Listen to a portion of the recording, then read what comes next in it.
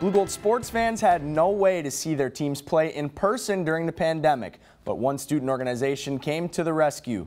I caught up with them to learn how students put together quality live streams for supporters.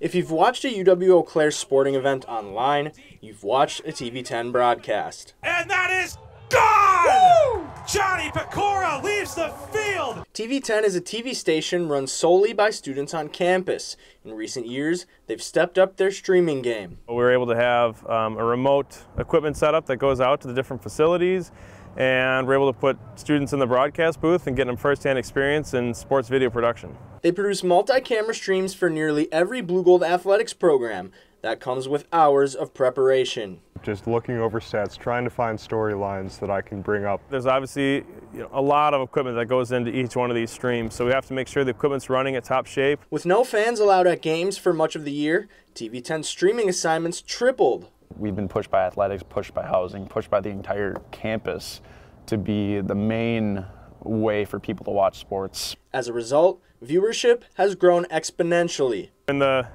few months that we've been resuming sports and streaming, we've had more people watching in that time than we would have in a normal entire year. The increased workload has been stressful for students while managing schoolwork, but there'd be little to no coverage without them.